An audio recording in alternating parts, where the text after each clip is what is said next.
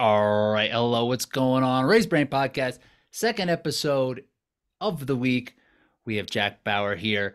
We got Bracken Crocker. He is pulling double duty, hammering a burger, ready to drop some big time analysis about Hyrox. So, I mean, this man's, I don't want to say a hero, but like pretty close. I wouldn't say I'm a hero, but plenty of other people say that about me. Not all I would heroes say wear capes. he's the Joey Chestnut of the OCR podcast community. You know, we just got done recording with Running Public, and I had like a 7-minute window, and I'm just trying to pound a lunch here so I can give these people the energy we need to hype up Hyrox.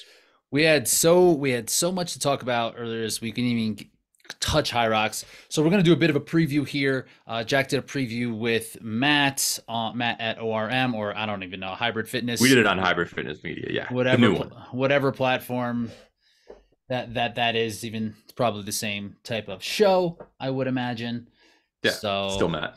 We're going to be here giving you the Hyrox stuff.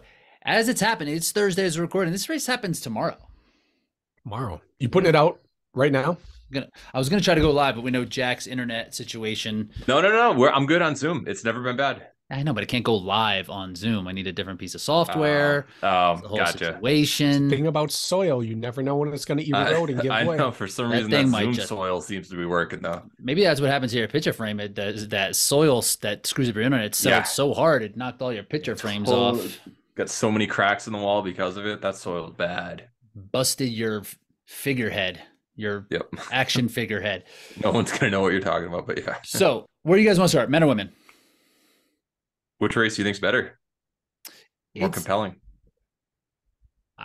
I don't know. I mean, we've been talking about the women's race because we're going to be able to see a third matchup of Lauren and Meg.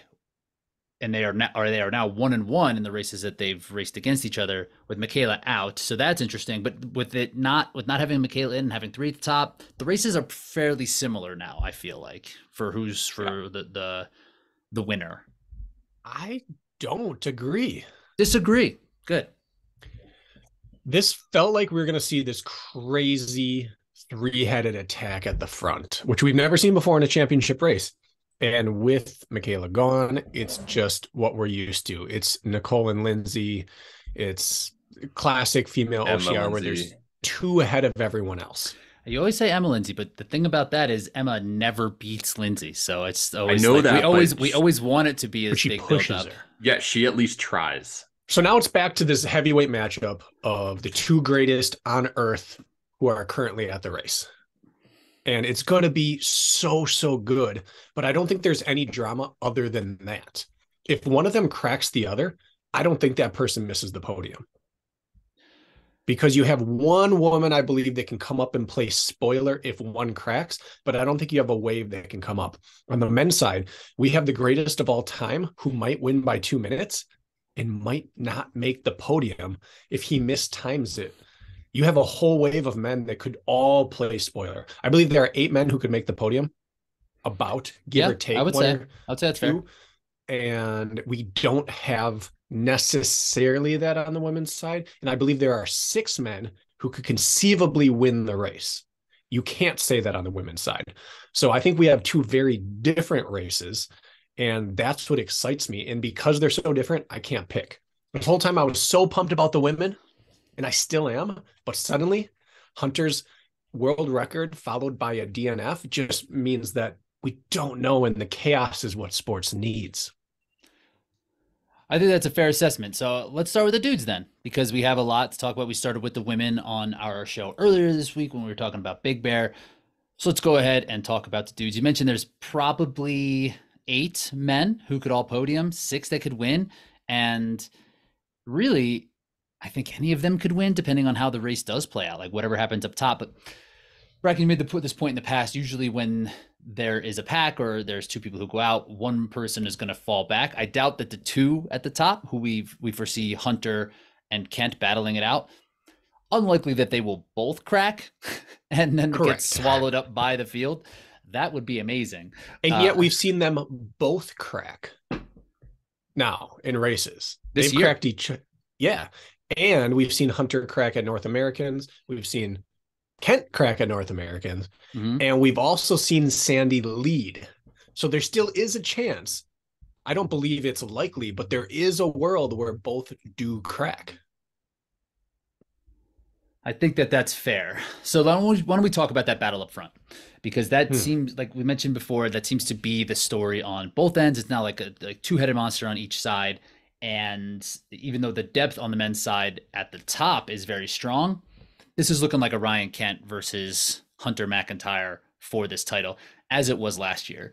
So, Jack, what do you think when you're looking at this matchup this year versus potentially last year or any of the times that they've battled? Kent's beat him a couple of times now. I think I give Kent. Do you give Kent a win for Anaheim? Yes. I think that counts too. I think that was, in retrospect, a very poor decision by Hunter to go and do that and then show that he's not in world record shape at the time. Like, world record shape, you're on a different level, but the fact that he DNF'd with arguably his biggest rival, the man who got second place at World Championship, and the guy who's coming for him again this year, like in the same exact race, dropping out and showing that you can't handle a crazy hot pace, or you think you might be a little bit fitter than you are, and then reality comes back to you. I think that was a bad decision on his end. If he made it like halfway through the race, it's like, okay, some people blow up. They go for the 10K world record and they last 5K, and then, they can't hang on the pace anymore. But that was a really early dropout. And I know that a lot of things have to go perfectly well for a world record, which was Hunter's goal, to actually occur. But I think psychologically that just gave a little bit of weakness in Kent's eyes. And I think that it's going to be a little bit closer than it would have been had he not dropped out. Some big time arrogance on Hunter. Like, this isn't a breaking, to think that he could break that record that he did in Barcelona in an American course, even though he had the record on an American course before. But to me, that shows that he might not be in the same type of shape that he was in last year, where he was basically untouchable. Bracken, what you know about Hunter and Hunter's mindset, just being around him and competing against him for so long, where do you think he's at? Like, where do you think this leaves him after having one very high performance, one that might not have been to where he thought, leading into a race maybe, what was it, 6 weeks ago? Mm-hmm. Where do you think his head is? Now, I can't disagree with anything Jack said, other than one piece, which is I believe it's better that he dropped out early than late. Because if he drops out late, it's because he couldn't handle the demands of the race.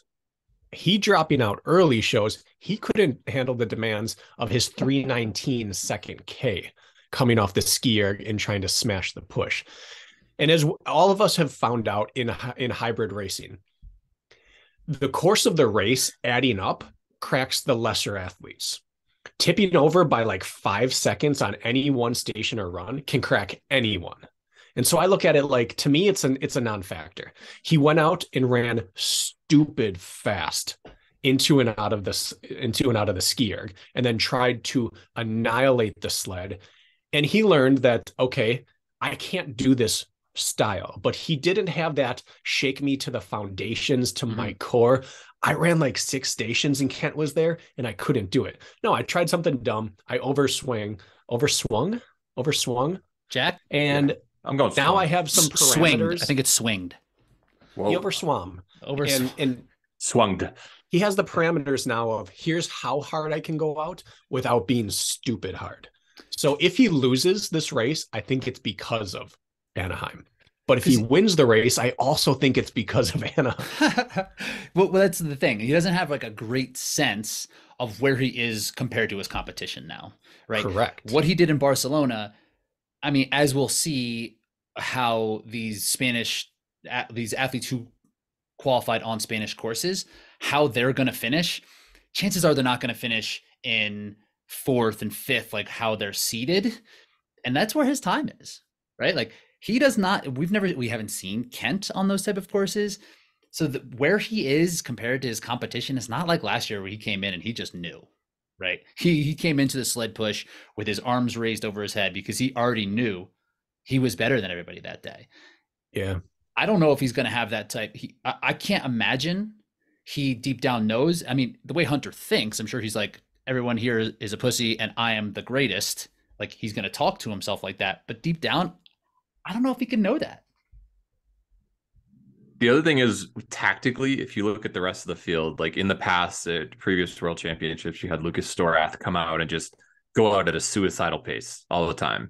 You don't necessarily have people who do that, but if somebody did that, do you think Hunter would go out with them? I know that a lot of the Europeans, they could care less what the sled conditions are. They seem to push it the same exact way, whether it's a fast or a slow course. So I think that you could see a few people just go for it early on, try to break Hunter. I don't know if breaking Hunter is a smart idea realistically, but I could see a few people like Michael Sandbach goes out pretty hot. You have like Joffrey Boissin. He's not as good of a runner, but he's a really, really good on like the skier. You might have a few people who just go out pretty hard, see what he's got, and it could backfire if Hunter decides to go out with them. And he just showed that maybe a super hot pace isn't the best idea for his success.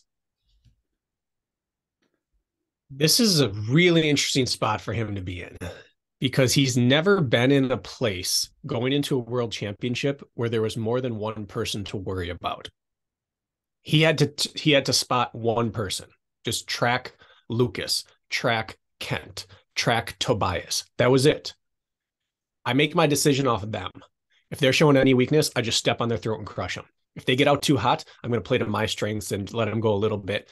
Now he's been run away from by Kent twice. He's also seen Kent get run away from by Sandy. Mm-hmm. And he knows that if he goes out hot, he's going to come off the ski erg with some company. And if he goes out relaxed, there could be 3 or 4 people who go out hot. He's just never had to deal with the numbers of the field that he has to with now. And now you have that little bit in the back of your head that says, it only takes one of them. If 4 go at it, only one has to stick to make it a problem. And he never had that before. Go ahead, Rich. Oh, I was just going to say it's a weird dynamic because we've seen recently, just to do it like an OCR example, people didn't fear Nicole as much at Big Bear, for instance. And you've seen some of the Titans fall at other races, VJ missing the podium at a Savage race earlier this year. I think that like the aura of Hunter is just this unstoppable guy.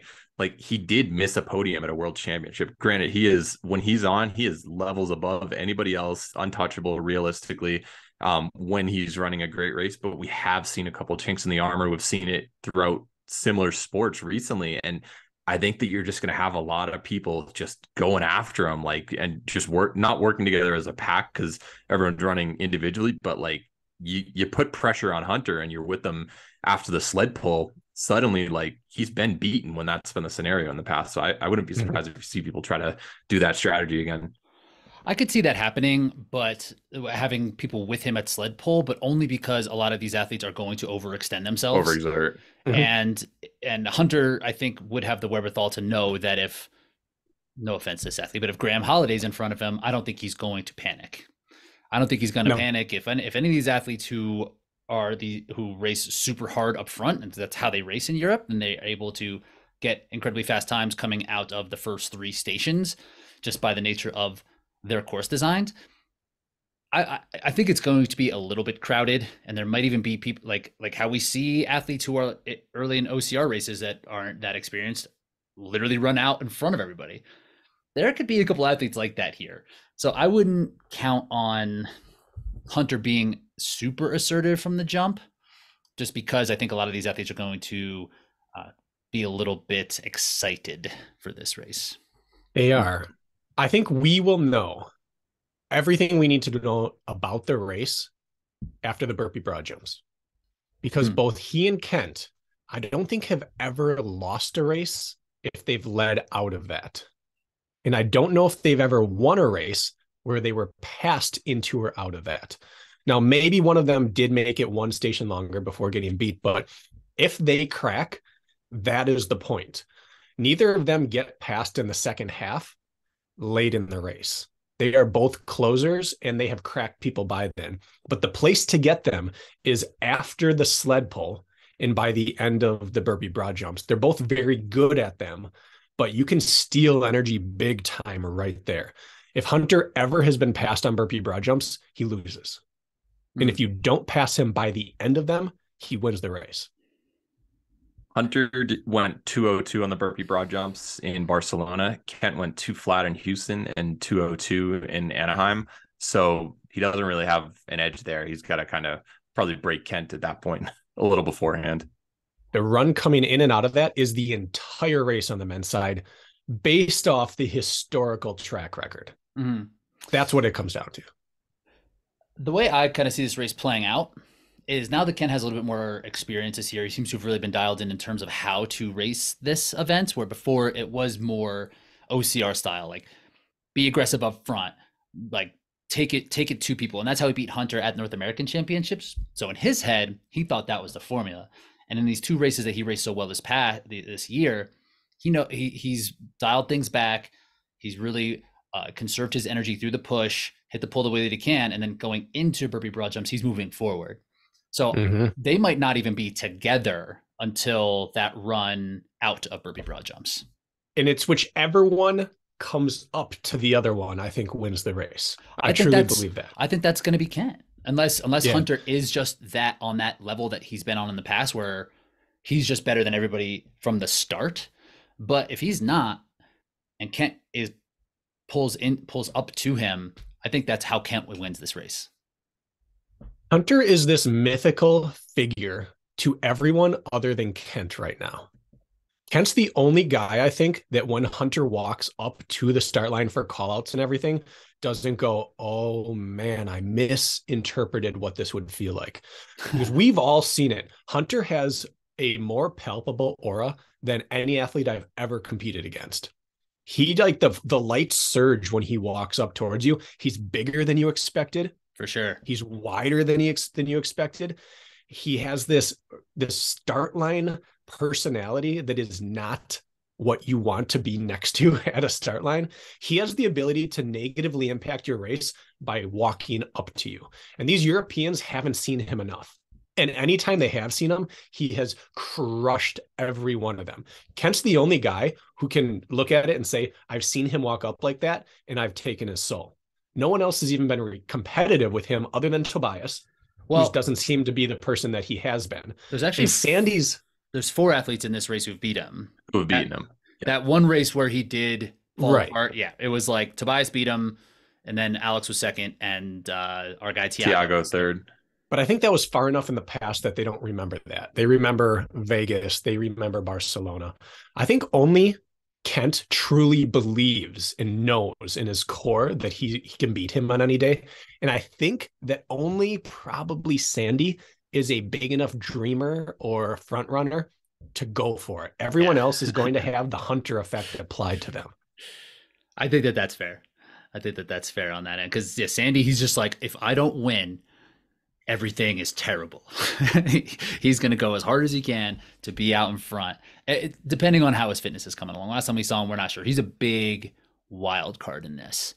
Do you need see this to be? If you're not the best, you have to be that like insane boomer bust capability to win a world championship like this. Do you see this tactically being a little bit like Tahoe in the past, where you'd see Robert Killian or Ryan Woods go out super hard and just be like, hey, come and catch me? And sometimes it worked, sometimes it didn't. Could you see whoever's inevitably going to win going out really hard and then just kind of not fading home, but like dying a little bit more than everybody else, but still have enough buffer to hang on? I don't. Me neither. The only person who could do that is Hunter, and it depends on what type of fitness he's currently in. I mean, he looks leaner and pretty dang fast. Compared to what he was last year, I'd say he's probably like 10 pounds lighter just in pictures. He was light. Like he was like 190, 192 last year. Yeah. He was like as lean as I've seen him. He might be that. Oh, maybe I'm thinking a couple of years ago when he was a little heavier. No, last year at the World Championships, he was like dialed in. Yeah. He is the only one I think that can lead wire to wire. Same. I think that Kent can make a sled move, but he can't make the move prior to that. His pull, I think he's maybe the most underrated sled mover in the field, maybe in both fields. Kent can he doesn't show up with a physical presence that outshines the others. He's a specimen, but you don't stand next to him and Hunter and fear Kent. But he can do things on the sled, especially the pull, that are just really, really special. So I think he can make a sled push to the finish, but I don't think that he can make a from the gun to the finish. And I think Sandy can make a from the gun till about 5 or 6 or 7. Balls. Yeah, but I don't think he can go all the way. So No. Hunter's the only one. Like, he might run a 54 and win from the start, but no one else really has that. Yeah, just to back up your point, Kent went 258 in Anaheim. Hunter went 257 in Barcelona on the sled pull. There's no one else who's within like 20 seconds of that who's ever done it in the US, and Kent is the one, 317 in Houston. So his ability, yeah, that's ridiculous given the sled differences. So what's the formula here for? Let's talk about the European contingent then, because we've mentioned Sandbach, who is coming in with an automatic qualifier, and I think his time is like 14th, obviously, because of how ridiculous these times have really turned toward the end of the year. So talk about Sandbach, who did get sick. He's kind of building back in. Last time we saw him was a race, I think, in Cologne, where it didn't go well at all. He ran like 67. He still finished. So he's a complete wild card, plus 800. We got him at plus 800 out here. And then we have Alex Ronkovich, who I think is podiumed at every world level race that he has attended. He only has not podiumed in the race that he wasn't invited to, because Hyrox does stupid things sometimes, and they just like had that invite only, and Alex just wasn't invited. They invited like some influencers to come out and get worked by Hunter instead. So makes sense. Yeah, that does make sense. It's good for the sport. Yeah. So between Alex, Sandbach, then we have Tobias and Tim Weinisch, I think am I missing anybody with that? I think those are the other 4 that we're talking about when we're looking at this potential podium threats. Mm-hmm. How do we see them working into this race? And out of those athletes, who do you guys project to be the most in it? Alex. I mean, he's got the title European. He came over, did pretty well in Chicago as well. He's got previous podiums at World Championships. I think that he's just a gamer. He'll show up at a World Championship and do really well. Yeah, I think Alex is the European Kent in terms of what they bring to the table. He really is. I think that's a fair set. They're built similar. I mean, Alex Ronkovich with his what do you think his steps per minute is? 120, something like that. Just loping around, covering huge ground when he runs, bounding, bounding across the. He's the anti-U. If you gave him alpha flies, he would have like 8 steps per lap. He might be moonwalking. He might bounce backwards the way he lands. So I agree, Jack. Like, he is the one who's been the most consistent. He has the most like the most like presence. BK, as you've been like kind of saying, like, he looks the part more than anyone. Tim Weinisch is coming in here with the second fastest time. He's the second fastest individual in Hyrox ever, right? Like, it's Hunter's 2 times that were under 56, and then it's like Tim at like 56.0 something. So what do we think about Tim here? To me, it's if he gets the course.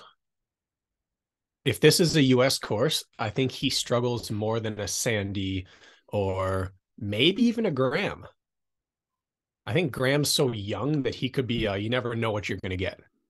But if he gets a European style course, which he is just really good at, this isn't a slight on him.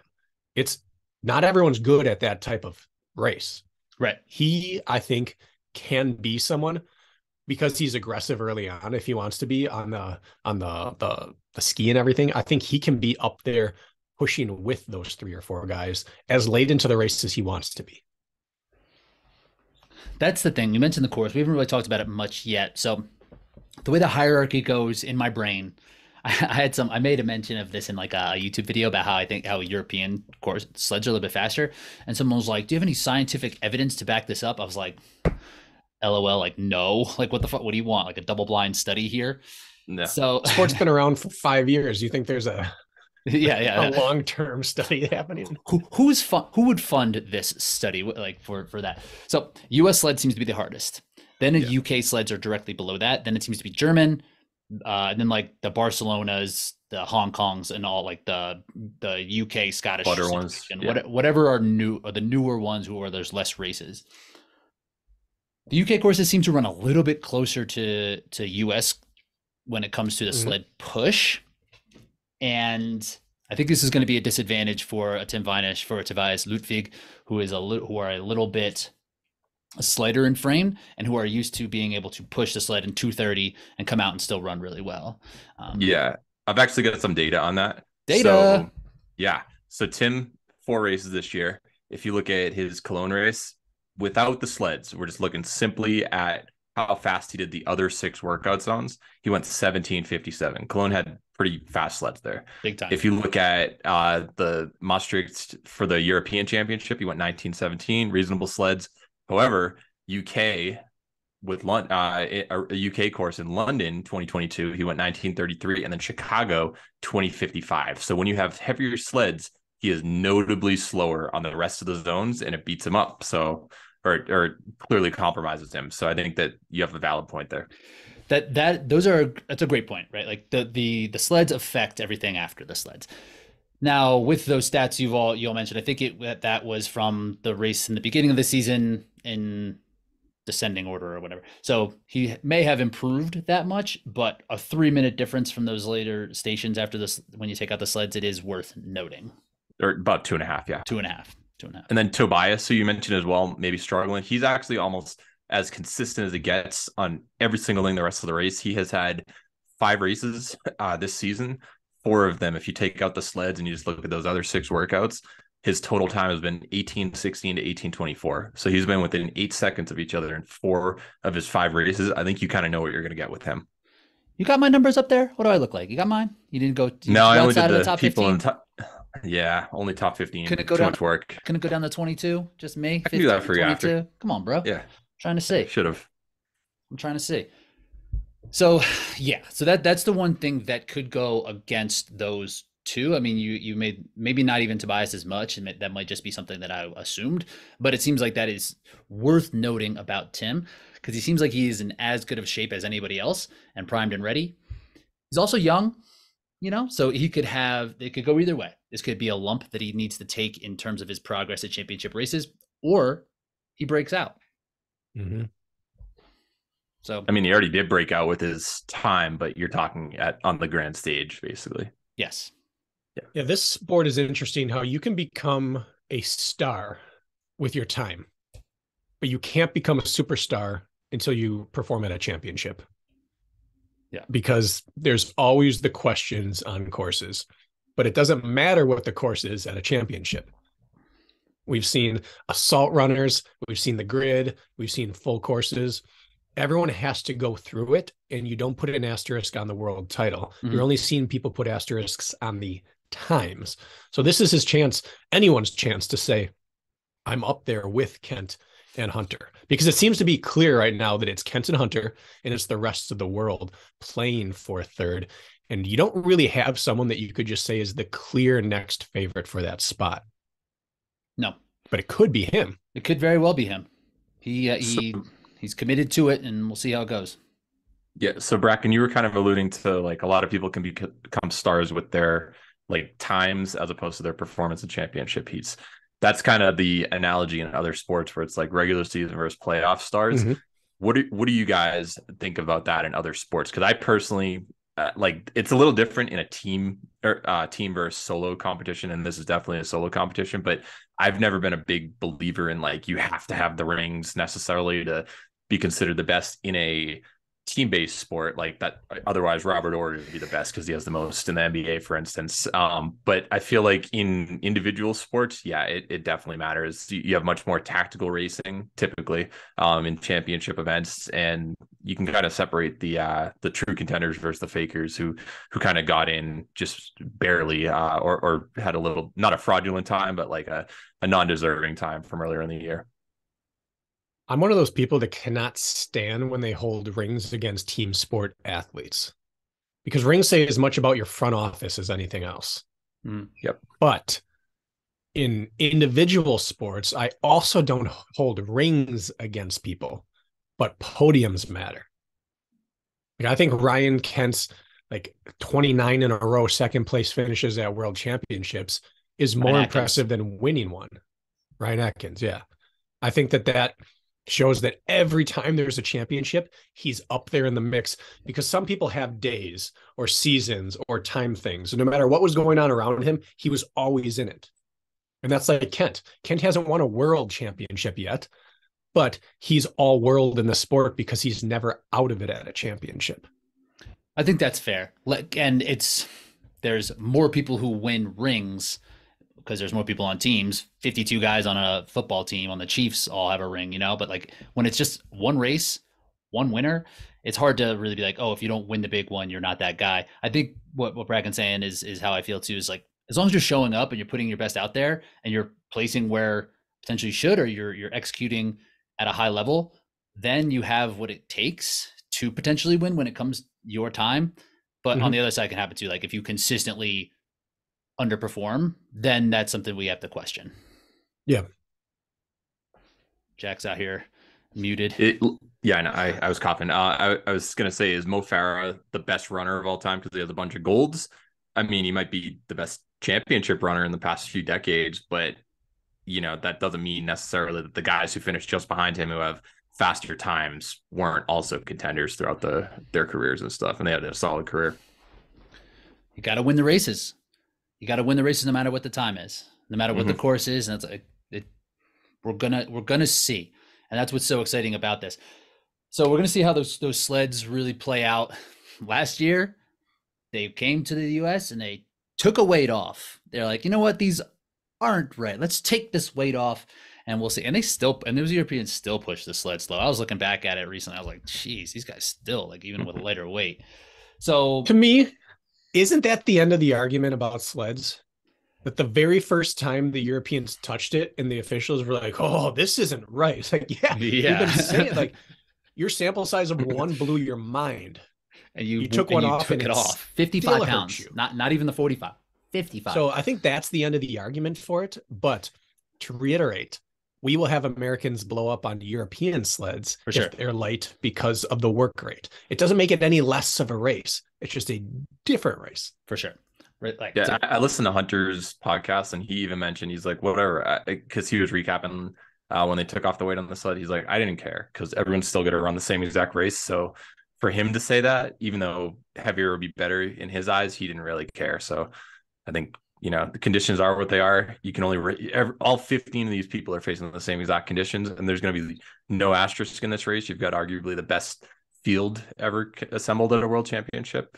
So yeah, we'll see who's got it. Yeah, most of those Euros last year were still like 330 or something like that. I was like 310, and now they're over here pushing 210. I'm like, yeah, they just got that much better. I don't know, potentially. So Tobias is also someone to kind of look out for here. He will run his race. We know when it comes championship time that he will do it. I don't think he's ever run a race outside of Germany. So it's hard to say what he's going to do on these type of sleds, if that's going to matter for him in any way. Let's finish up on the dude side. I want to say something about that, though, because Tobias is on paper the most accomplished athlete that we haven't put in the top three here. Big time. But he is one of these people who has met his mirror image who are younger and maybe better. Like he is Dylan, or he is Magida, or any one of these guys that's going to run their own race. The problem is when you run your own race and someone else does it better next to you, you can't run your race anymore. Mm-hmm. The only way to close on people is if you're the person closing.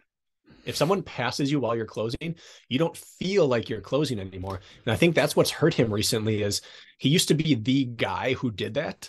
And now people do it better than he has. And it's taken away his effectiveness. It goes from he's off screen to on screen to he's never really in the race, because you can't have that big transfer of like adrenaline and energy to you if you don't feel like you're actually the one closing. He's kind of in a tough spot where he might have to change something in order to fabricate that momentum again. Or just get fifth and be like, I got fifth, and that's the best I could do this today.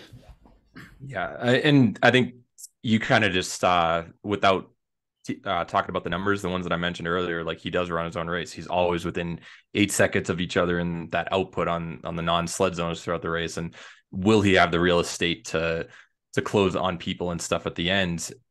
probably not realistically. And Rich, I actually looked it up, and he ran Euros this year in 59:04. So that was a course outside of Germany. And he also did Basel in the end of 2022, and that was 58:10. So, you're probably going to get something in the Where's 58. Basel?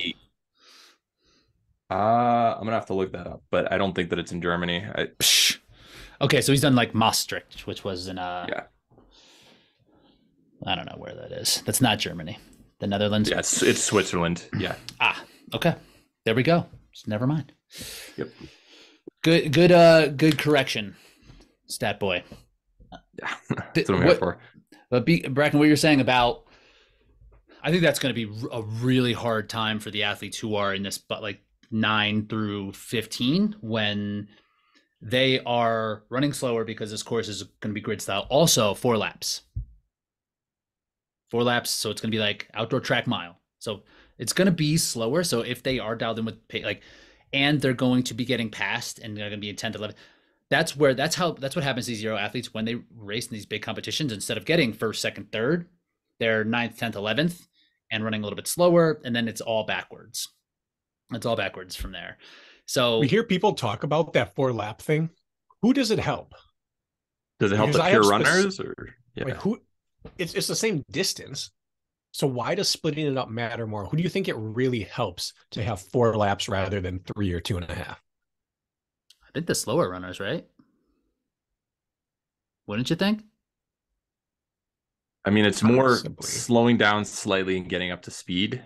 I would argue the opposite, because you're going to be on the course a little longer. Like let's say it's half a second to 1 second slower. Like, I don't know if it's going to be a rectangle versus a smooth corner, but like if you have 16 of those every single time that you're running a K, that's 16 opportunities to speed up or slow down. And I think that the longer you're out on course, the faster runners, it's going to pay off for them. Like the effortless ones, such as a Dylan Scott, or someone who's just going to just have that quick getting up to speed, look effortless on the run. Even Toby, I could see that working out in their favor.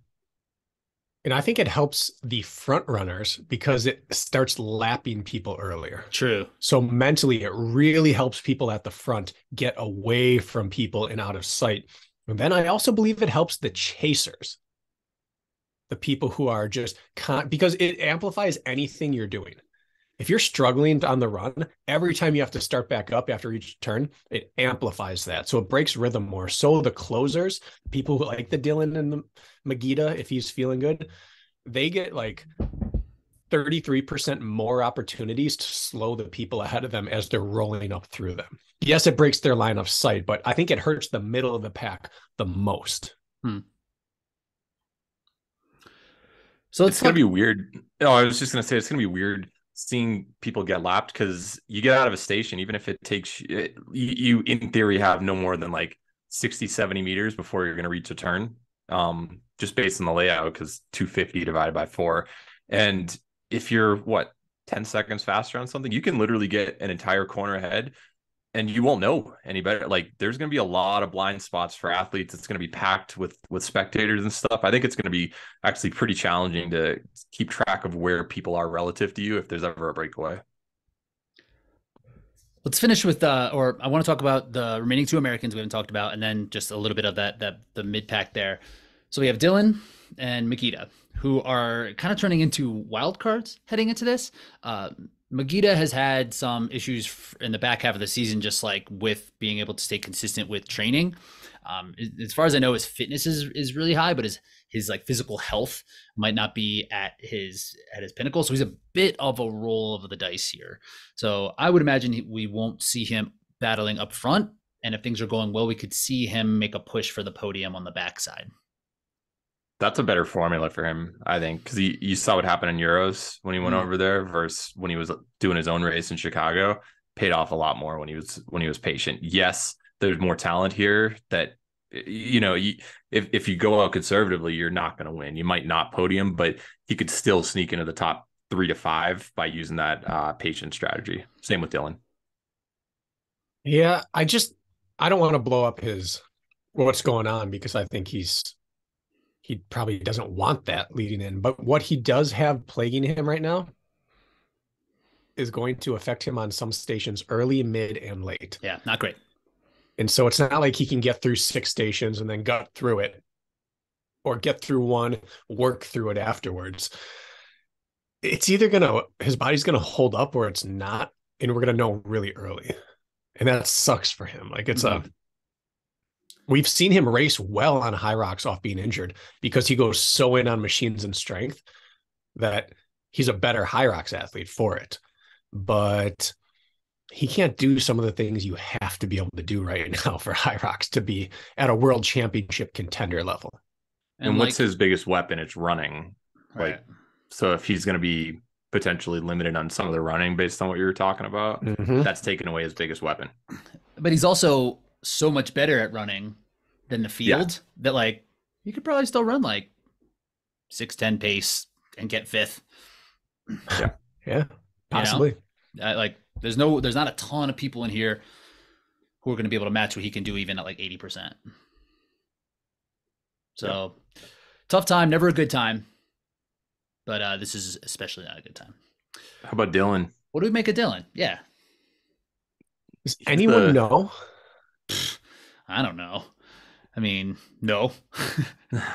He's probably been on the bike a lot, doing a lot of volume, a lot of random workouts. He's been doing stuff for sure. All I know is I am not going to put him, or I'm not going to say that he's going to perform worse than his seed after what he told me last year when he crossed the finish line. So I hope he does well. Gave you that business.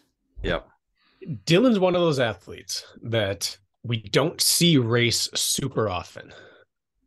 And so we know, because we know what he does in training, kind of, there's this huge mystery about what is he going to be like when we see him next, but it's generally not worse.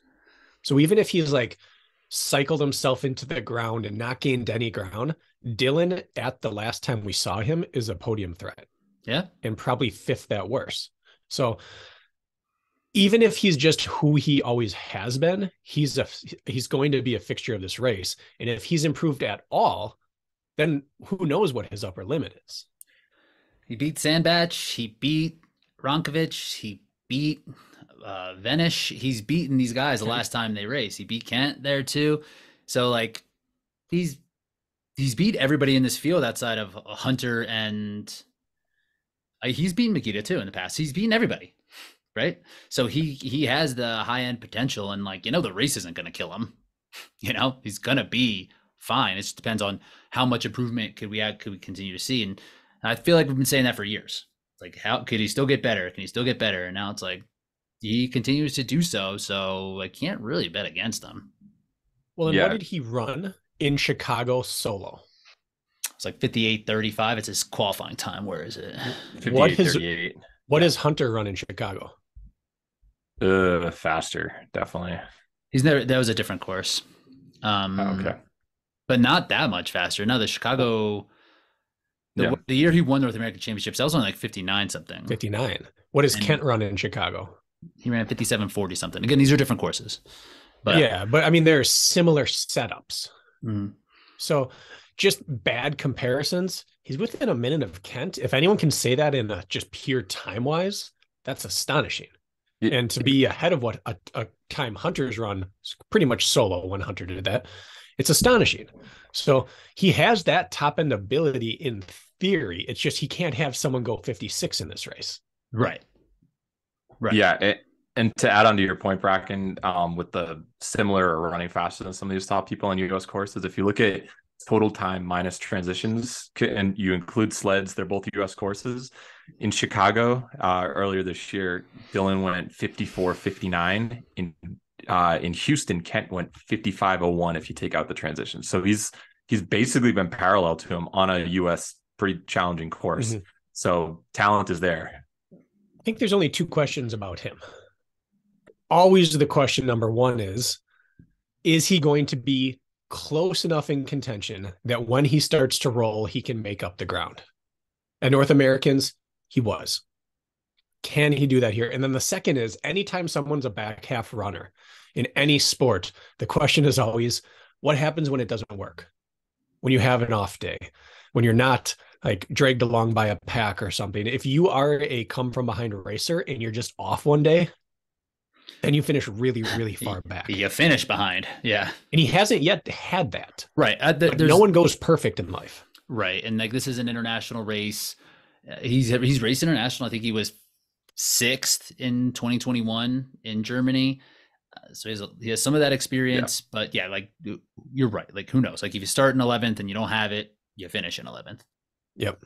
I kind of see it like if you're a really good downhill runner, pretty decent on the uphills in a course, you have one big climb and one big descent, and your downhill's just not working that day. Be a long day for you. That's every day. Yeah, Every but I single do day. think we mentioned the four. Yeah, we did mention the four hard corners and everything, and I still think that that's gonna play in his favor because of how smooth he is getting up to speed and stuff, and his volume. He's not gonna break down. Like Does he can just keep going all day. does wingspan help Absolutely, turns? yeah. Just He kinda needs to get on all out there. fours. I like his odds. You now I'm thinking opposite. I'm thinking that he's such a long strider, a loper, that turns don't help him. I think they help Kent more than anyone else. So would it hurt Alex with his turnover? He's gonna bound over the turn, just Yeah, I over don't the know. corner. Because not everyone plays by those rules. Sometimes long bounding striders are phenomenal cross country runners. So I don't know really what Dylan can and can't do on turns. Because I'm just keep flashing back to Chicago this year where he looked like he was just out for an easy workout the whole time and then ran 58 minutes. But Kent, we know, gets in and out of turns really well. And he has a short to the ground, choppy stride. That's really nice for moving around things. But I don't know. Dylan seems to be a rhythm runner. I would not want to break the rhythm of a rhythm runner. Mm-hmm. Dylan did go 27:51 in Chicago for his run time, and that's the third fastest. Megita's the fastest, then Hunter, then Dylan. The fourth fastest is Tiago, 28:32. So he's over 40 seconds faster than the fourth fastest runner in this field when he's on. So he's got to weaponize that run. It's hard with the 8K runs too because they're I not know, always the same. I know. That's why I took out transitions in my previous comparison because it should stay transitions. The transition should be Hyrox. I think it should be rock zone plus run. Okay. Because usually that ends up equaling out. That's true. Yeah. Let's each pick one person that we haven't talked about yet that could overperform. Who could break into this top 8? Tiago. He's got a podium before. I'm gonna fade that one. I'm fading that. You've been talking crap all year. I don't think he had the worst odds. Nope, not the worst. He was literally 1 point better than the worst odds, I believe. But plus I mean, he's done it before. Yeah. Yeah, I mean he has. That's true. How many people in this field have beaten Hunter we haven't talked about so far? It's Tiago. And he's done it at a Hyrox World Championship. Magic can happen. Do I think it probably will? Probably not. But I mean, he does have a track record of doing it in the past, and he's got several sub 60s, but he also has several over 60s by a good margin. So yeah, he's hit or miss. Probably won't happen, but you got to at least respect the guy for what he's done in the past. Plus 100,000. Anytime you're talking ceiling or popping a race, I just go to youth and I'll go Graham Halliday. Mm-hmm.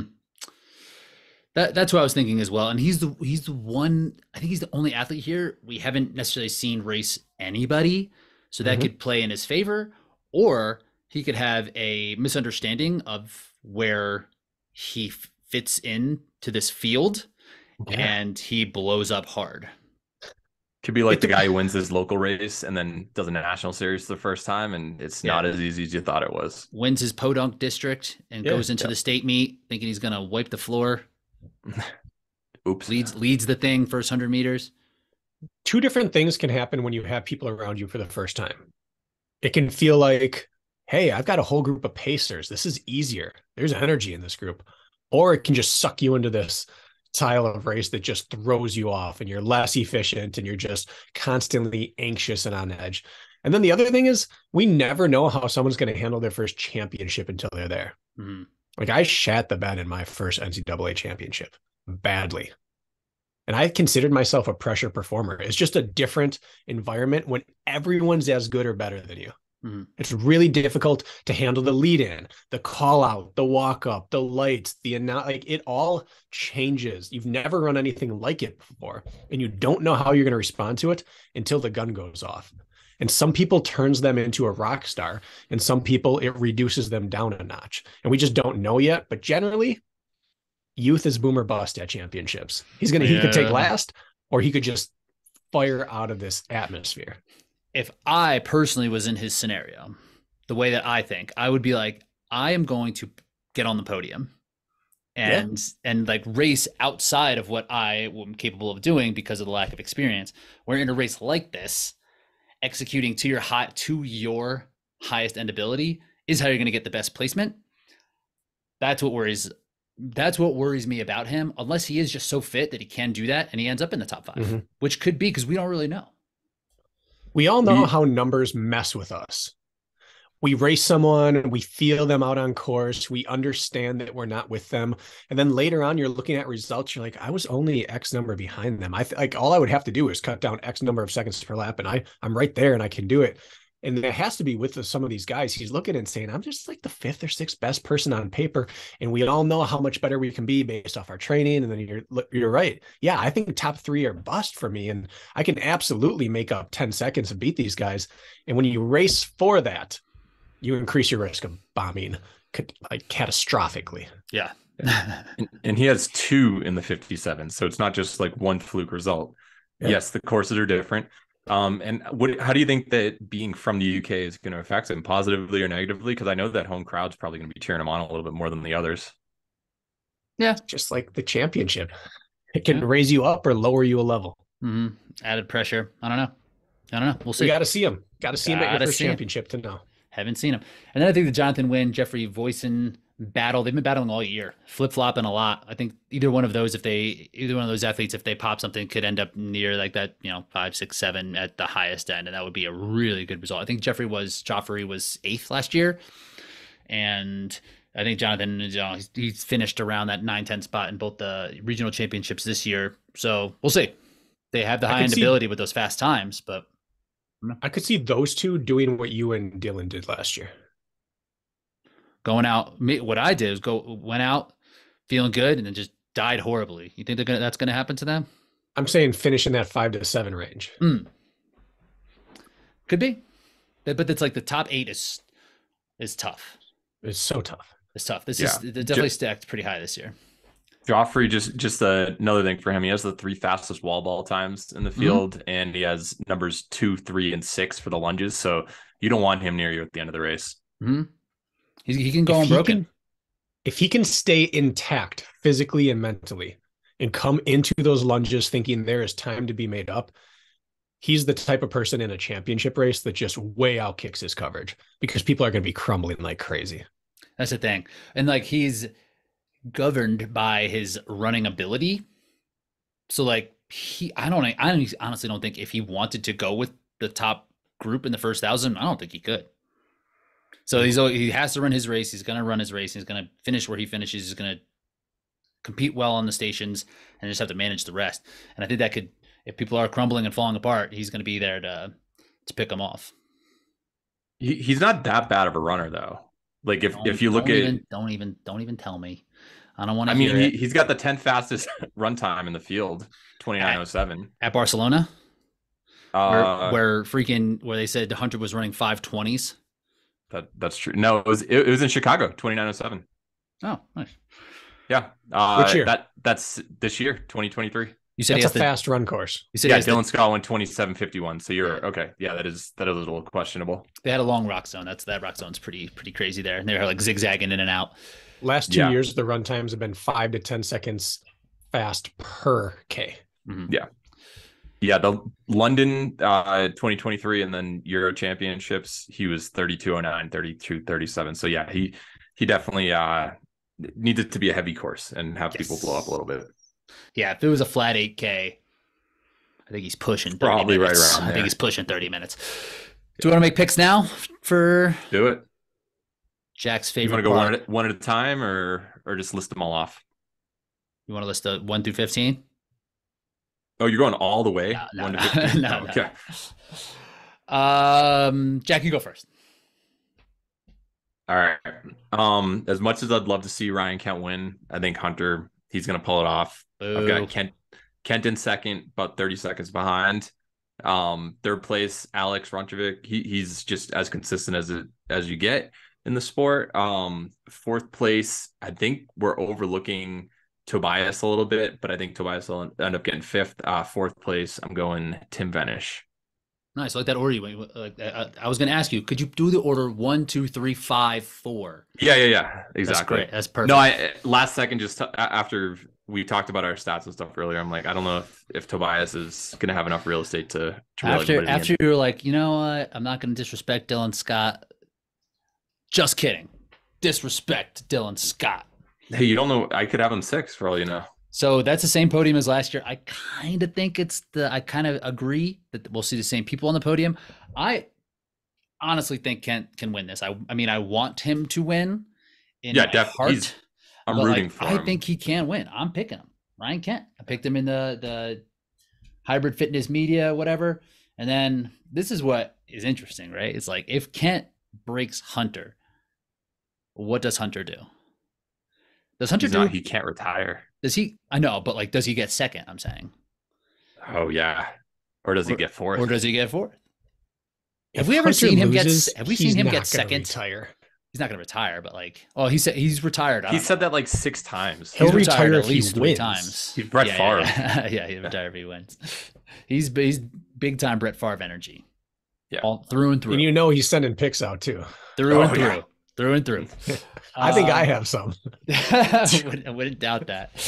So I'm gonna go Kent. It's hard for me to pick Hunter second because I don't know. Has Hunter ever gotten second?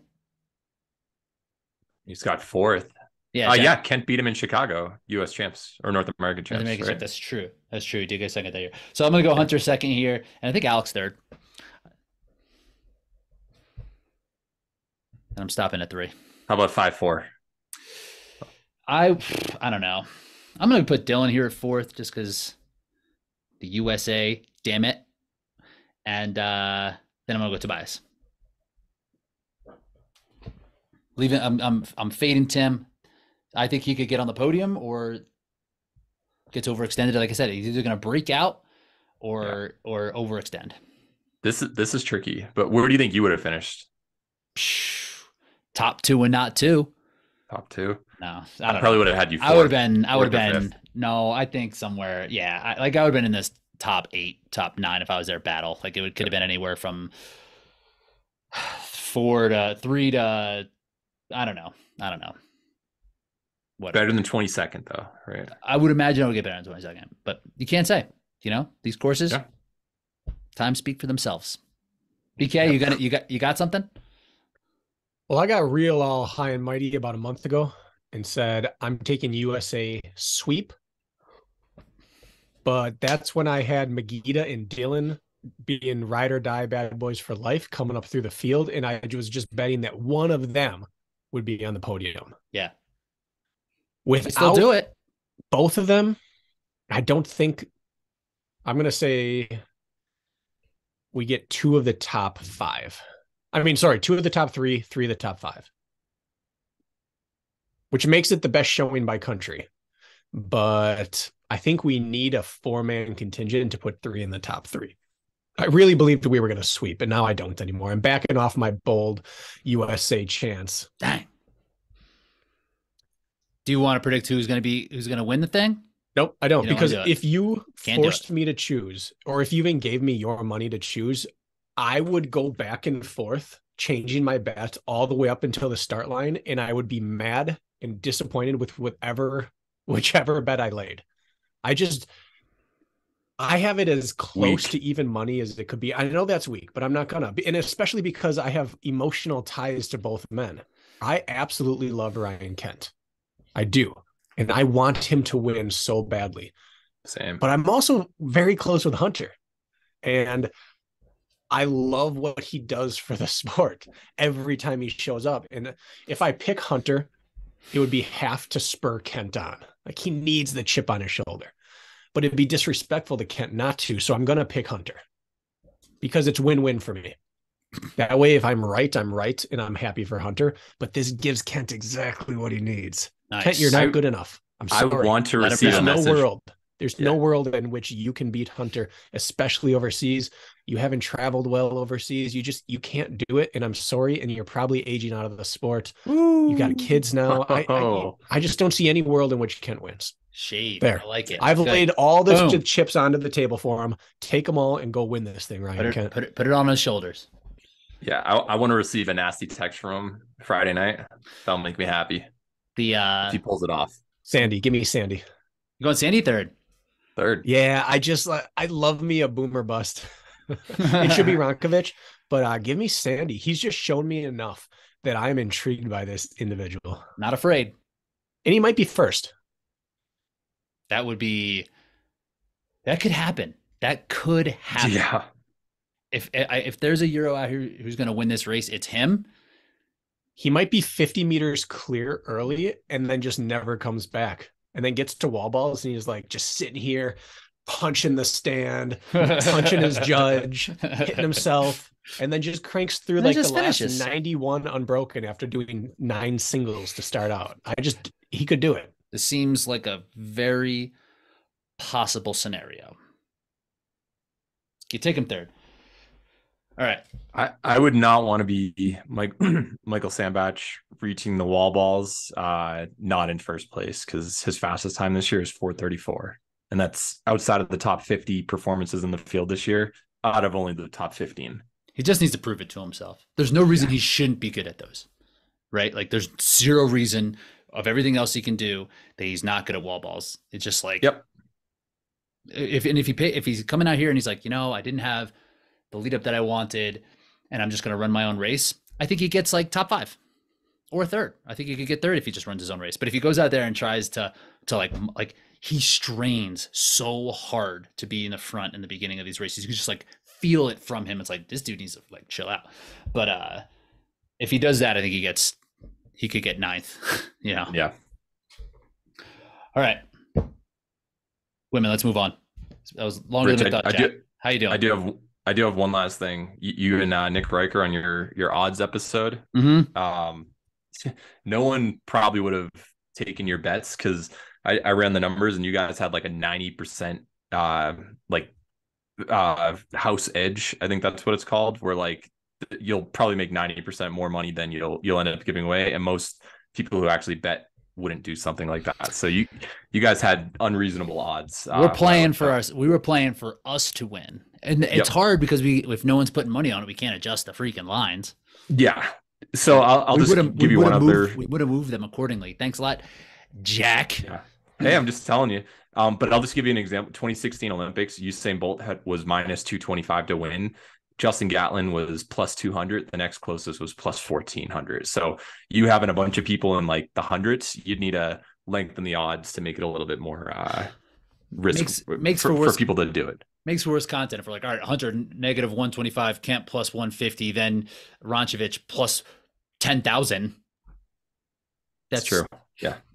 That's what it really is. With Rich is saving his plus 100,000s for personal slights. He's not going to set money lines. Plus 100,000 and ones for the people in here. Very common number. But anyway, I just ran the numbers. Wanted to bash Nick Riker real quick. Well, we needed the public money to adjust it. We'd record a whole episode for that. Yeah, we'll have some downtime here at some point. We'll just do a full Nick Riker bashing episode. That'd be great. Yeah. Ladies, so let's talk about the race at the front. We mentioned Michaela. She is pulling out for health reasons. It was a 3-dog race. Now it's 2. If we look back at history about how at least one individual likes to run these races, it could be easy just to predict. Lauren's going to go out hard. Meg's either going to go right on her shoulder or a little bit off of her shoulder. And then they do 8 stations and 7 more runs, and we just see how it plays out at the end. Mm-hmm. Do you think that's what's going to happen? Do you think that those two immediately pull away?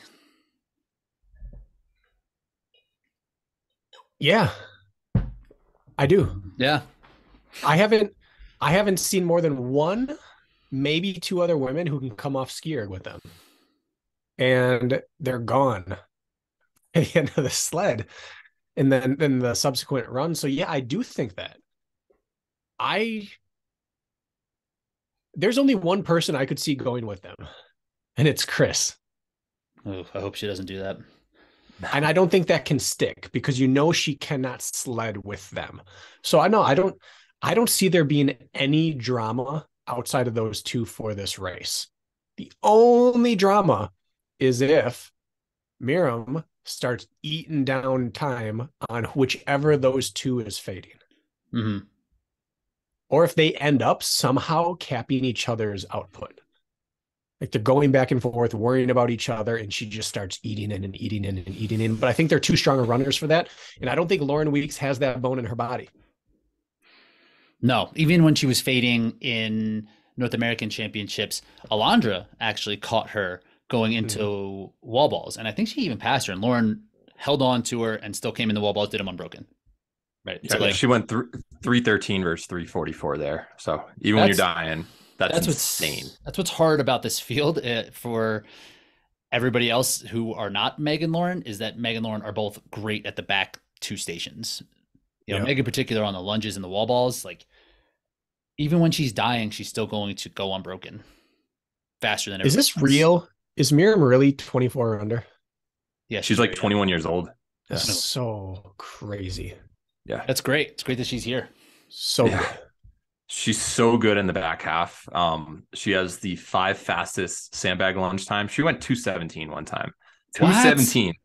I don't think I could do that without weight. Like that's so fast. What course was that at? Wien or Vienna, I think. Wien.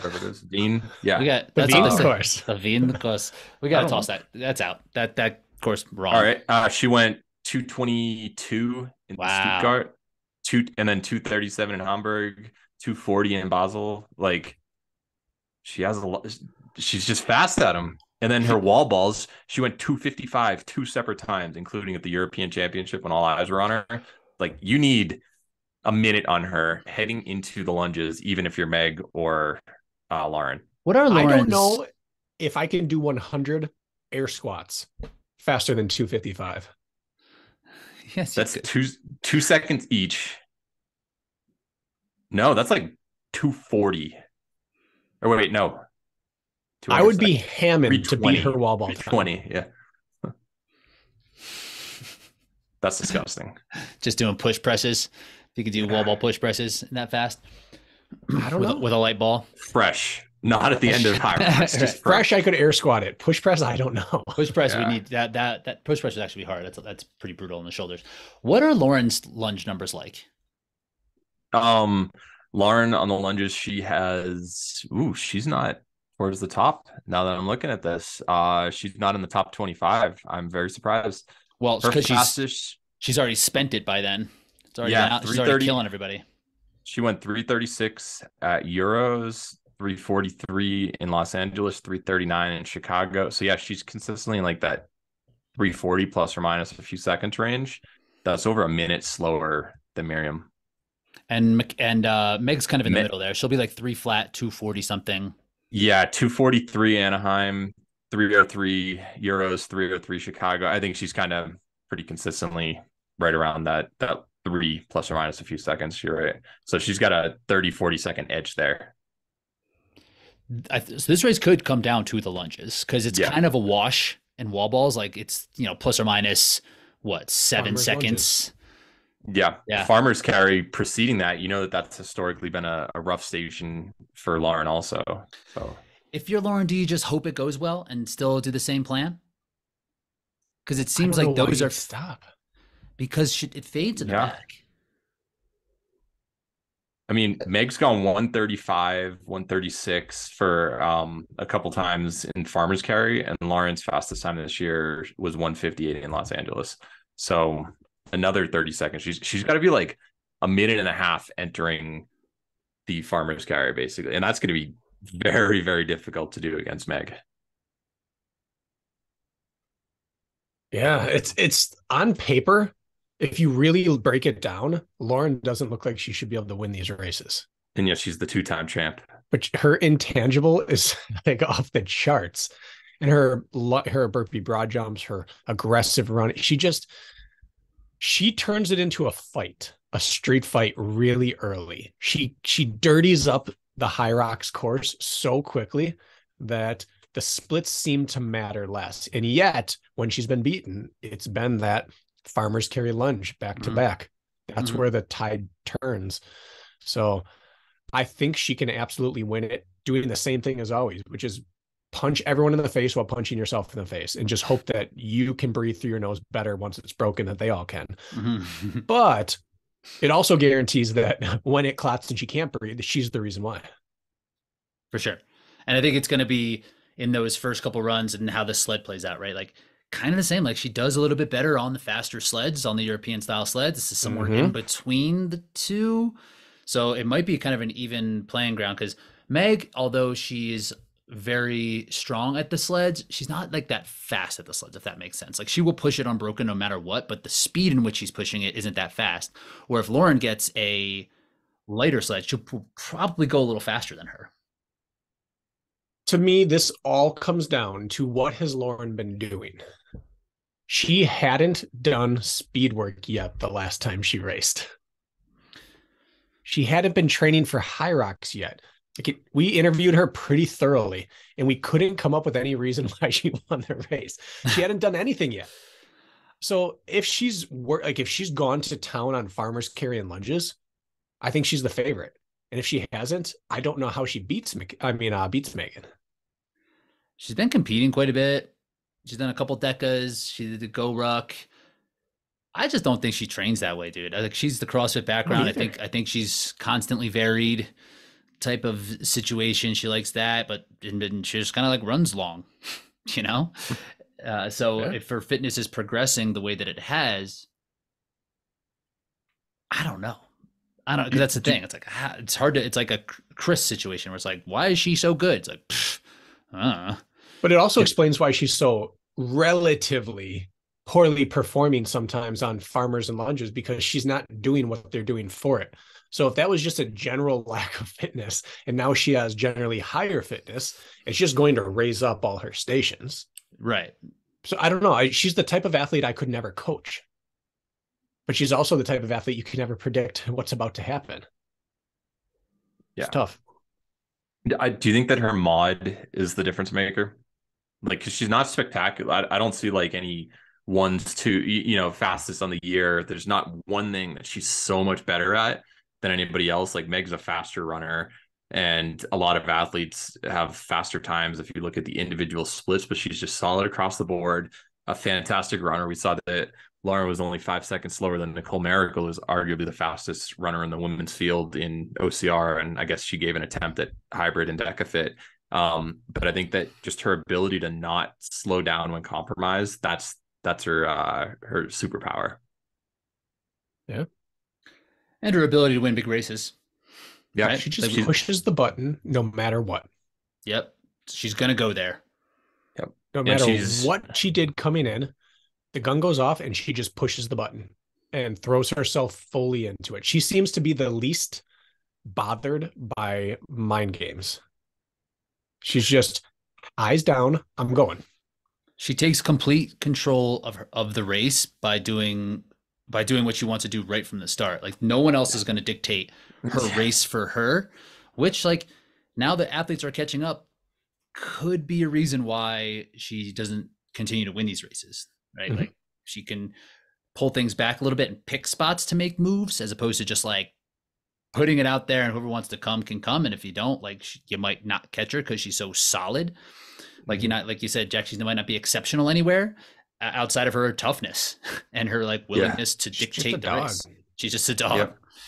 Yeah, it's not going to be fun to beat her. I would love to see her next year, just like a random local event. She already got her qualifying time. Just go out in 4 flat for your opening K. Just see what happens. She'll never do it. I don't think she's capable of it, but I don't know. We might see some interesting results if she did it. When I was talking about hybrid or 3K, how I don't think as many people are afraid to race VJ, even though you just may never beat him.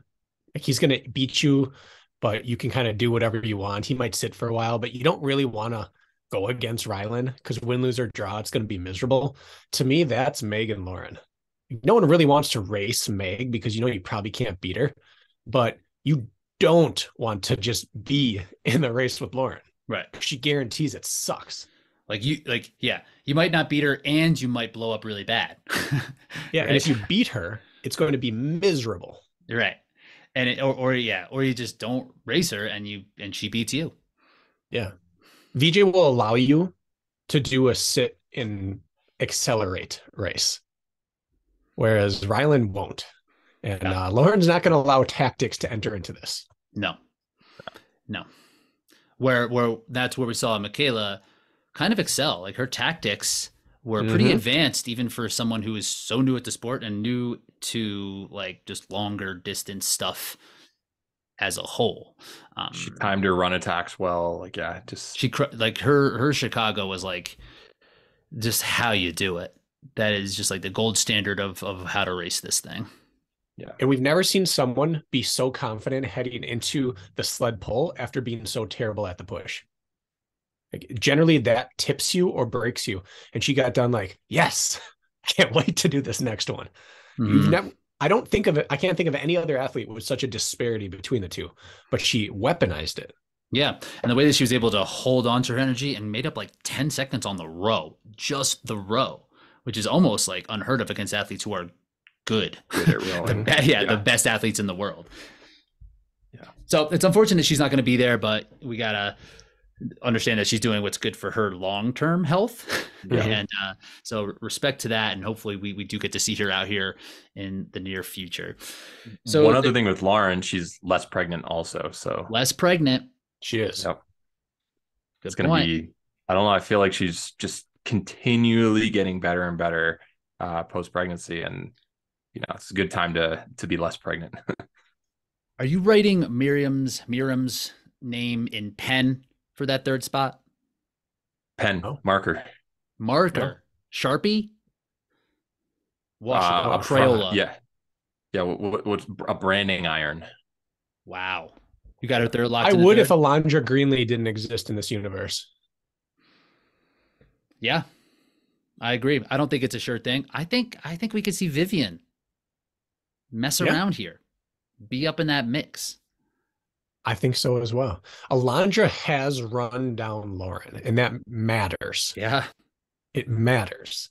So Miriam can and should, but we've just seen too little of her on these stages to know where she's going to be halfway through. We know what she's going to do at the end.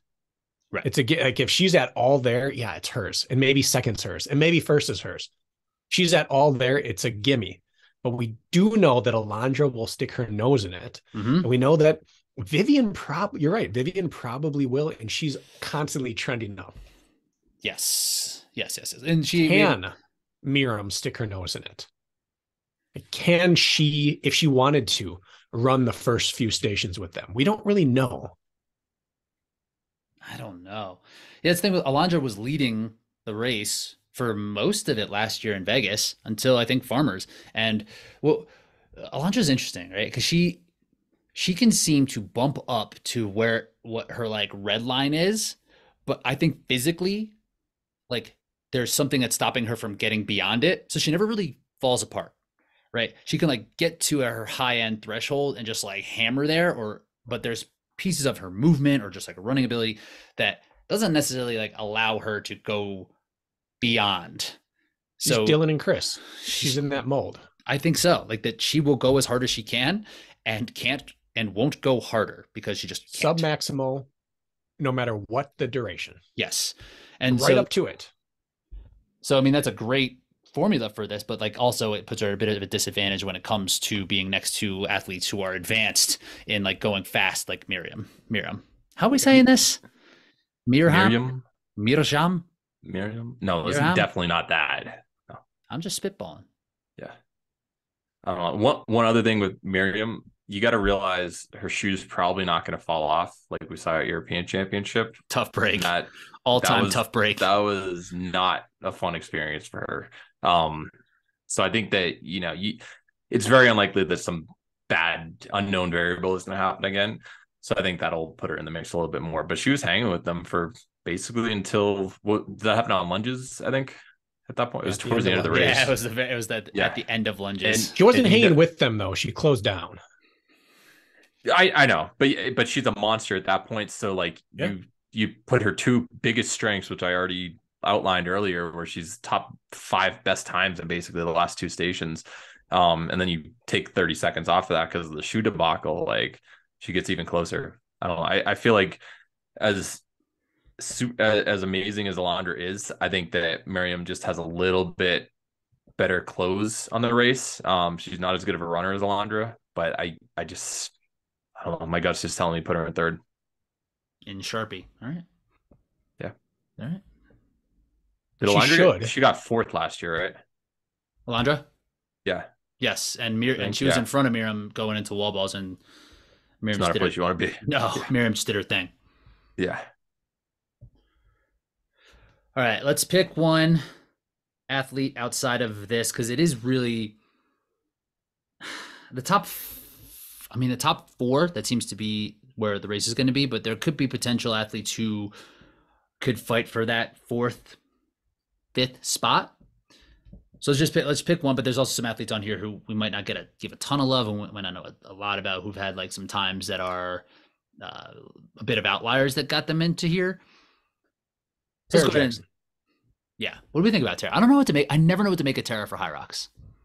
I don't either, but she's so good outside of it that I just know she can do it. Or at least I just believe she can do it. And she's just not, I don't know, on other people's radar as much as maybe she should be. And I think that's huge at a championship. And she has world titles, so she has the confidence to hang, and she's beaten some people in a different format, Deca. Yeah. But yeah, you can't take that away. She's performed on the big stage for sure, and kind of gets overlooked because she hasn't necessarily raced a ton. Or like she's gone over. I think she went to like Madrid last year, but I don't know. She's not in the same class as a Lauren or a Meg, but she's right behind them in Hyrox. She seems to be intelligent too with how she races. So like watching Deca fit, it made me think there is something here you don't see super often in these sports. She has a bit of it. We haven't seen it in Hyrox, but I believe it can be there. Yeah, we've seen her in a couple of championship races in Hyrox now, where she has done the European Championship last year, the North American Championship last year, North American Championship this year, and she did do European Championship, right? Jack, could you pull that up real quick? IT, you got me. Yeah, I'll pull it up. Keep talking. And there hasn't been a performance that we've necessarily been able to point at where she's overperformed. Nope. It usually is a little bit behind where we would want to project her. And yeah, of people in the field, she has a sixth best time from European Championship. I'm pretty sure a couple might not have made the top 15 just off the top of my head, but I only have the ones who are in this race who are there. But she went 65.52. She finished sixth there? Yep. Sixth of the people in this field. I don't have the full results. I'm only filtering it by people who are in the top 15. So without Michaela. Yeah. So she was about a minute behind Viola, a little more than 2 minutes behind Miriam, and then a couple seconds extra for Alondra as well. So yeah, she wasn't in it, but she still had a good performance. Yeah, we want to see her break through. It seems like she doesn't manage, like the sleds seem to kind of get the best of her.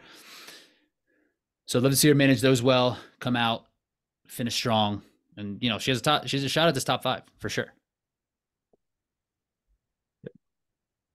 Jack, who you got? Yeah.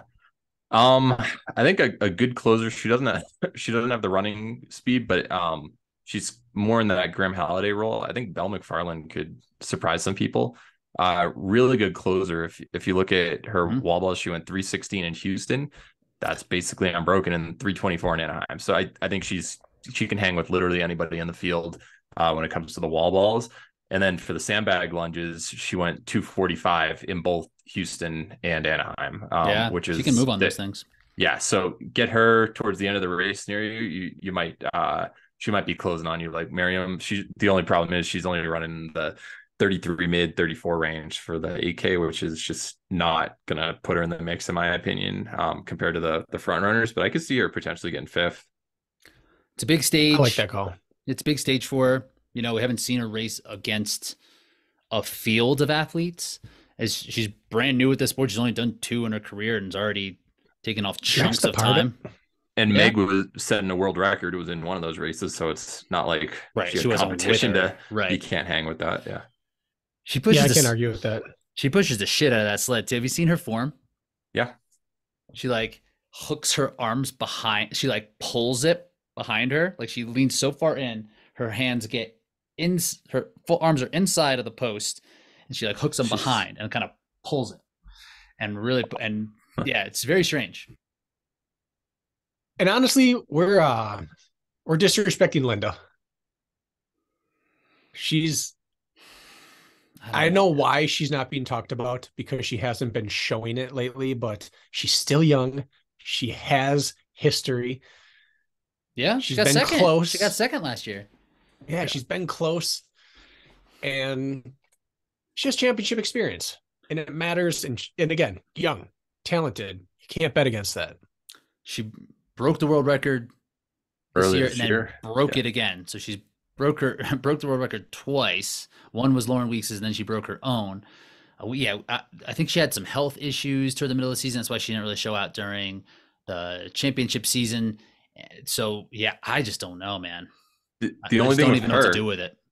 she went 70-22 in Chicago. Hard sleds, US course. That I know she has a second place at a world championship under her belt, but like you shouldn't have that much variance in a race. Like even when I don't care. The top athletes blow up, that's a huge dip. It is, but I don't care. It's like such a dip that I just write it off. Like, I think she was still like, up. she didn't You're race sick. she didn't race European championships. Like what was it, 3 weeks before that because she was injured, and then she came and just kind of gave it out there. And yeah, she got like 12th or something or there's only 13 people in that field, even though they said they were going to go past 30. They still counted at 13. So yeah, I think she got like 10th. I'm just saying, I'm just pointing out like what happened. Valid. And you're not wrong, Jack. It matters, but I just discount it. Like whatever. I know. Who cares? So yeah, you're not wrong though. She has potential to get on that podium. That third spot's up for grabs. She's beat Alondra. She's beat Miriam. She has very fast times. Her high end ability's there, but I just don't know what her health is like. Yeah, but her two fastest times, the 62:23 was in Amsterdam in 2022, and then Basel was 63:29. So both of them are from 5 to 6 months ago at a minimum. They come out strong, them Euros. I think only Chris and Lauren in this field have matched or exceeded her world championship finish. In terms of championship performance and experience, she's top 3. Yeah. If she's back to herself, she's 3rd or 4th. I hope that she is, just so because she can layer in some depth to this field and that mid pack. And I think that'll be really interesting because there is potential for this to be like 2 athletes, 2 more athletes, and then everybody else. Let's talk about Chris. Gotta. She's toast. I saw some one of the some prediction somewhere else on something had her as a dark horse. It's like, and then they defined what dark horse was. It's like someone you might not think of. It's like, oh yeah, the reigning world champ. Who's been on a tear lately in other races. It girl of the sport. Yeah. Sorry, you might not have heard of her. So I think that she's going to do well here. I mean, Vivian and Chris are going to be the most who outperform their seed, with them being 13 and 14. Totally. I think that is, or I guess they've moved up too, right? Because this isn't updated. So I think they are, 11th and 12th. 11, 12. Yeah. I think Chris was 12th last year. Is it going to happen again? Yeah. That would be. There was no Meg. And Lauren was like 8 months pregnant.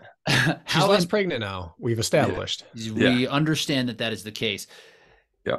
That how improbable it was last year. It's like a bazillion times more improbable this year. It is. But yet she's leveled up. But she's definitely on a different level, and her confidence has got to be high right now. If there was ever a U.S. athlete made for European course, it's her. Right. Like we saw when the sleds were lighter, she was able to do really well. That's really her only hang up in Hyrox is, can I get past the sleds anywhere close to the front of the race? Right. Yeah. Right. Yeah. I don't know. I don't really know what to make of her. I think that she could potentially get third. But what have I been saying? What have you been saying? Youth, check. championship experience, check. Making a podium, the top of it at a world championship, check. Knowing how to, I mean, you talk about being a race winner, being a gamer, the type of person who knows how to win races, check. Like, she checks as many boxes as anyone in the field. It's just that she has dedicated less time to the sport than anyone in the field. Right. Except maybe technically Lauren Weeks, who doesn't train for the sport. Totally. At all. Crazy. So that's the thing, right? It's like, Our last 2 world champs don't train for it. Is that the secret?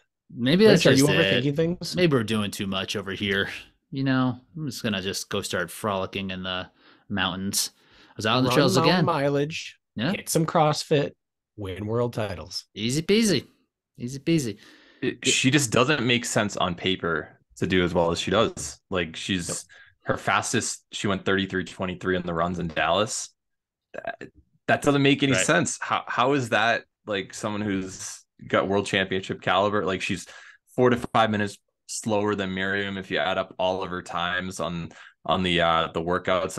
It's just like, how does someone like that do well? But she always finds a way. I think that she doesn't necessarily probably keep track of chips on her shoulder and stuff, but I think a lot of people, she probably heard all the whispers like, oh, well, it was because Lauren wasn't there. It was Meg didn't exist yet in this arena. That's why you won your world championship. And she's probably like, yeah, well, I'm actually pretty good. And, I'm going to show you again. So I can see her sneaking in the top 5, as crazy as it sounds.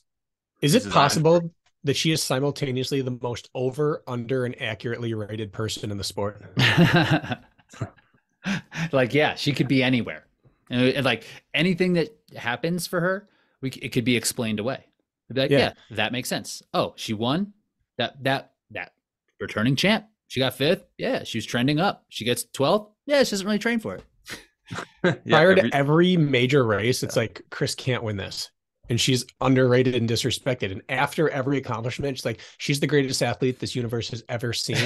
And we love her. And they go on. And then most of the time, it's like, she's just really good at everything. And if she focused on something, she'd probably be the best. Like, she is accurately rated and consistently over and underrated at the same time. Like, if she's able to pull this off, like a podium or somehow win again, that would just be absurd. She would have done 100 miles, set the record for world's toughest mudder in November, and won a national series 3K race, including having the fastest 8-minute qualifying rounds in a 1K loop course, and then win a very weight intensive hybrid fitness world championship. Like, that would be the most incredible just group of accolades I could imagine in this type of this sport. And yet, if you just shift back, she already did it in a calendar year. I know. Yeah, you imagine if on the men's side, one of them did that. Like, if Hunter went 115 miles at World's Toughest, or Ryan Kent did, or if Atkins comes in and runs 57 or something in a Hyrox and wins. And wins. Like, can you imagine a man winning World's Toughest and Hyrox, and then just topping it off with a 3K series win? Like, there's not a candidate in the sport. No, there's just not. No way. The closest candidate would be Ryan Atkins, and none of us believe that he'd be bad at Hyrox, and none of us believe he'd win the world title. No, even qualify for the world championship, right? Yeah. Maybe I think his high end is Ryland. Yeah, current Ryland. Yeah, Ryland. Throwing a D on there. The Roglowski Ryland. Roglowski Ryland. No W. Yeah. No Ryland W. Schladig. So who's gonna get last? No, just kidding. We don't need to pick that. Let's do our top 3. Jack, I think you've already kind of done it. You did, or did you pick your top? Yeah. All right. I'll just go top 5. I think Meg is gonna end up winning. Lauren 2nd place. 3rd place, Miriam, as I mentioned before. 4th place, who did I have before? I did do my prediction. Oh, Alondra Greenlee. Go 5th. Yeah, Alondra Greenlee in 5th. In 4th. I'm picking Chris in 5th. I like it. I do like it. It's either her or Belle, but I think Chris, she's just gonna make magic happen. BK, you want to hedge now or hedge later? I'll hedge later, depending on what you pick. All right, cool. Yeah, I'm going Meg. Lauren in 2nd. Miriam in third, Alondra in fourth, and I'm picking Vivian. Vivian in fifth. So that is 4 of the top 5. USA, USA. America. Yeah. God damn right. And you know what? Because so Anthony Parasini, Lauren's husband's rating up some articles about Go Ruck games on Hybrid Fitness Media. Great write up, and and there actually are results for Go Ruck on I think on Competition Corner somewhere. And Miriam pulled out of that because she rolled up and was like, wait, I thought this was a fitness competition. So they had some like crazy long, weird ruck situation that kind of seemed like go till we tell you. Kind of seemed like torture, kind of seemed like punishment, and it just did not resonate for her in any way. She's like, I respect that. Me too. I'd been like, are you kidding me? But she came all the way over there for that, so that's such a bummer. So why do you think Hunter and others didn't do it? Because VJ dropped out, decided not to do it. It's a dumb event. That phrase that they use, their catchphrase that everyone's hashtagging everywhere. No one cares what you can do when you're fresh. I totally get it for that realm, but the entire sporting world is only predicated around that. Right. That's it. So no one in the military, that should be it. No one, parentheses, in the military, end parentheses, cares what you can do when you're fresh. And it's so applicable. But I was like, I wouldn't trot that out as my athletic phrase because there's no sport on earth that's it. Imagine like UTMB. Eliud Kipchoge, you need to stay up for 24 hours before you do the Boston Marathon, or else you're not tough enough. Then it will be impressive. Yeah, not impressive. Do it again. Yeah, too flat under sub 2 marathon. But what if you were wearing a 70-pound ruck? Yeah. Mm-hmm. Then again, I also don't really get behind athletes or civilians cosplaying military individuals. It's just not really my thing. I think what the military does is beyond anyone's reproach, but I don't have any interest in seeing normal people playing army. That's just not my thing. I'd rather see them just max out their physical abilities. Yep. From a sporting perspective, that's what I like. It's not. No one cares what you can do when you're fresh. Like is like the opposite Run, lift, of what shoot. Sports are. Yeah, like it's Doesn't not do anything for me. I like sports. Sorry, that's what I like. Yep. So I don't even want laser pistols added to Spartan. I don't care if you can shoot in the middle of a 48-hour competition because we're not in the military. If Red Dawn happens, I'm going to want all of those people to come over and be by me. But if it's not happening, I just want to watch a really banging race. That seeing what people are physically capable of at the highest end. Yeah, I care about that. That's what I care about. I care about that. So you can't say it's like only Bracken and Rich care about what you can do fresh. This needs to be the new hashtag. I care about it also, so add me to that. And Jack. Only Race Brain cares. And Jack. Only Race Brain cares. I very much support the military, but I don't need to watch people play military. Same Z's.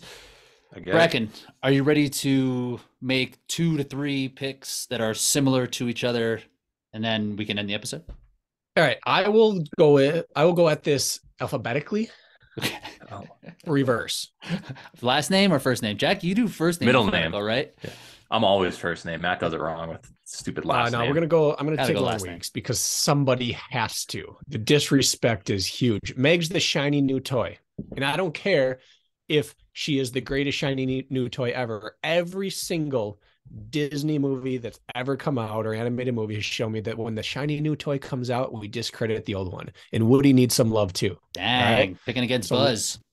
So Lauren, show up and show that the more things change, the more they remain the same. Jack has already told you you're less pregnant. There are less humans residing inside of you than there used to be. Can only be in your benefit. Can only be in your benefit. Yeah. She's fine. She's set. She's not racing for 2 anymore. So she's going to win this. Meg's going to take second. And I'm just going to continue to be boring and say Miriam's third. And then I have Alondra and Linda. Vivian. All right. And then Chris.